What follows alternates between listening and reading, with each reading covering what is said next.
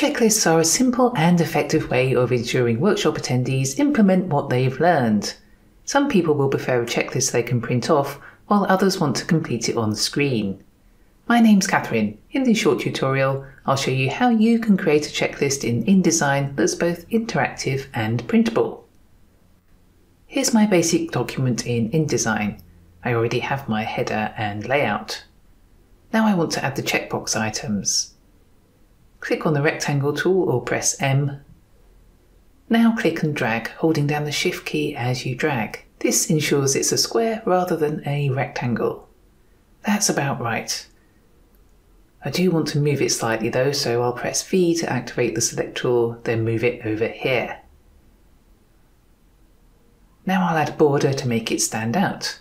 I'm also going to add a drop shadow using Ctrl, Alt and M. I'll change this distance to 0 because I don't want it to be offset. This is the checkbox that appears on the printed version. Now we want an interactive checkbox that people can complete on screen. I'm using the rectangle tool again and holding down the Shift key to keep it square. Now I've got one square inside another. Next I want to add some text for that checklist item. I'll click on the Type tool or press T and add that text. I'm now using Ctrl and Shift and the right arrow to make that text a bit bigger. Now I'll go back to my selection tool and select that in the box. That's going to be the checkbox for completing on screen.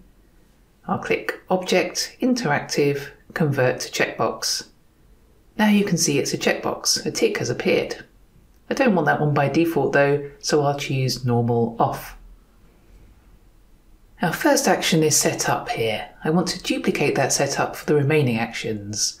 I'll click and drag to select those three items, the action text, the box with the border, and the checkbox. This is where the magic happens. With those selected, I click Ctrl and Alt and U to duplicate it. I can choose how many times I want to repeat those objects to. I've chosen 5 here. If you've got the preview box checked, it'll show you what it's going to look like. I can also switch that off. If your items are scrunched up or too far apart, you can adjust the offset amount here. I'll click OK and quickly update my actions. That's ready to go now, at least for the purposes of this demo. I'll press Ctrl and E to export it. I need to make sure that under Save as Type, it's Adobe PDF Interactive, otherwise it won't work properly on screen. Here's my PDF. Anyone can now just print this off and complete it with a pen, or they can click in the boxes here to say that they've completed the actions. I hope you found that useful. Thanks so much for watching. Bye for now.